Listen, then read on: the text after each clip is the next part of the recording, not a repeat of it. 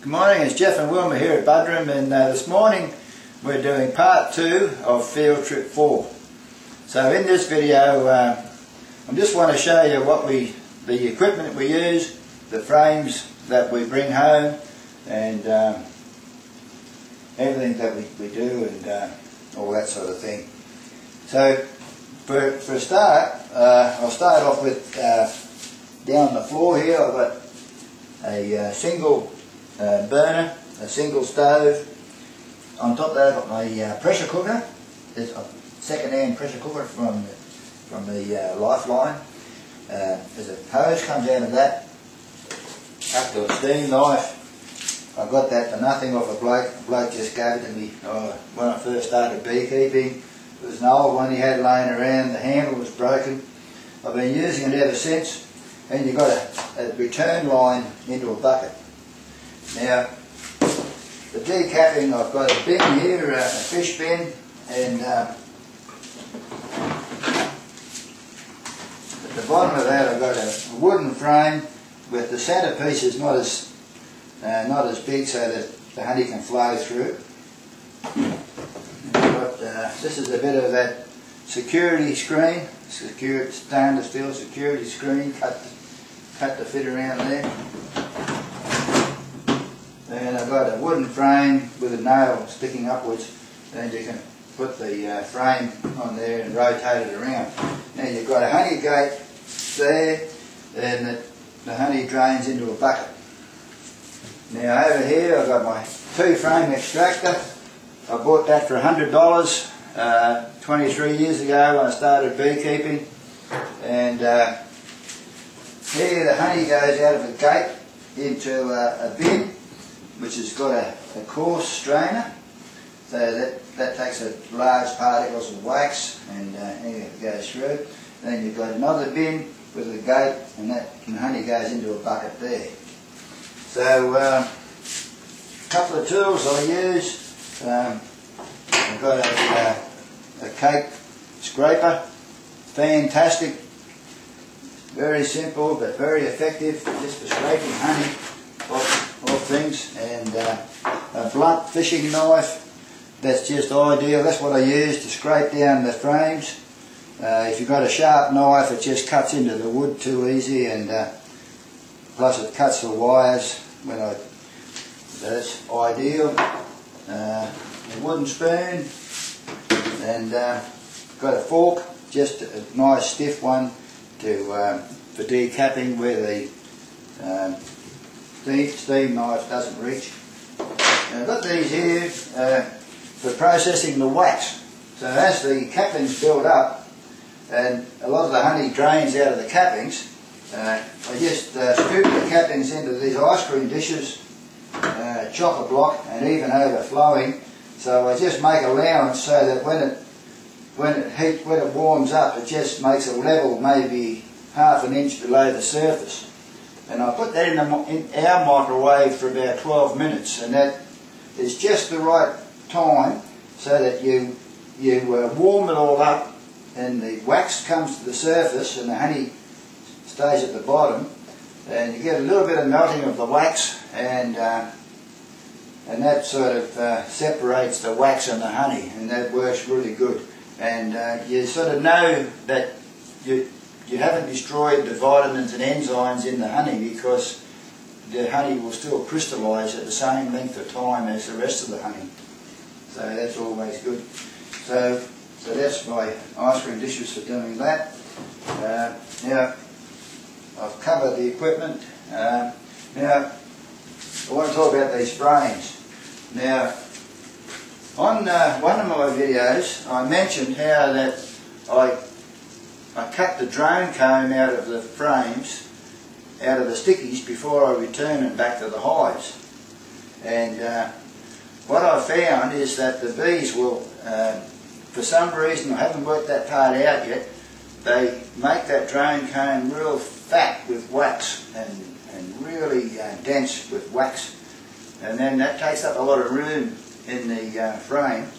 And so then you pull out a full frame of honey and you might only have 2 kilos of honey instead of 2.5 kilos of honey. You know, so this is a frame that to give you an idea of how they repair it. So can you see, does the camera spot pick that up for me? Yes, the light areas across the bottom where they've made new wax, we've cut it out because it was too thick and old. Yeah, so the wax, the first wax that they make, this will be all drone comb, the new stuff will be all drone comb, and the new wax they make is fairly thin, so most of that area is taken up with honey. So I wanted to show that. This, another frame that's just chock-a-block. So what now this is another frame I took out. It's definitely not chock-a-block. It's a frame that didn't have any foundation. They made it themselves, but they've got a lot of drone comb in there, as you can see the difference in the size. A lot of drone comb there, so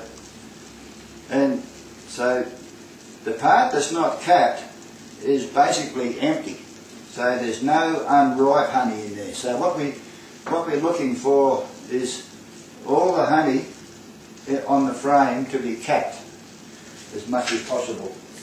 So this one I'll probably just cut the whole lot out and rewire it with some fresh foundation.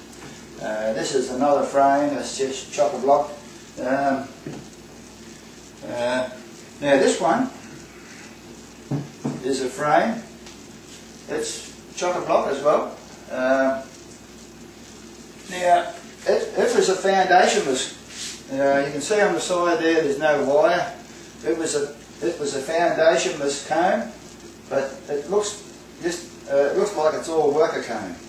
So what I'll do is I'll take the honey out of it, and if it doesn't fall apart, I'll just put it back in the hive and let them fill it up again. Now, this is another. This frame here is a subject I want to talk about, and I said on one of my other videos that you can't do a talk about beekeeping now without mentioning small hive beetle. So this came out of a hive that didn't have a queen excluder. So they repaired that section there with drone comb, and queen laid eggs in there, drone eggs, well, unfertile eggs to make drones. So it's the same on both sides. Now what I found last year, I found this out for myself. I didn't read about it in a book, but I noticed in some cases where you had big areas of drone comb, what happened, particularly if it's the same on both sides, quite often it'll correspond on the other side.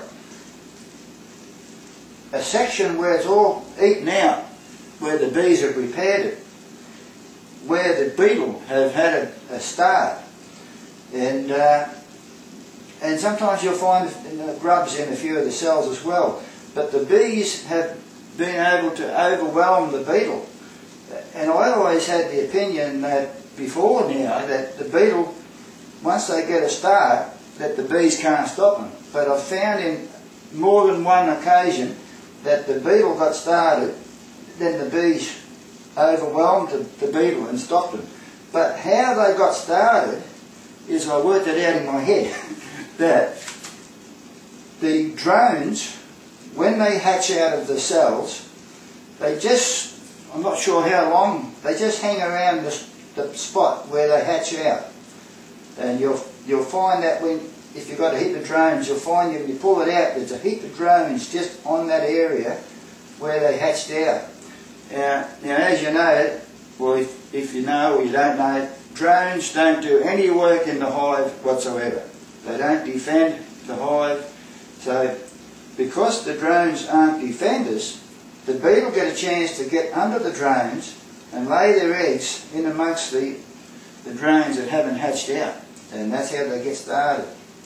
So it's important to get rid of any massive amounts of drone comb out of your hive, I believe, because you don't want to let the bee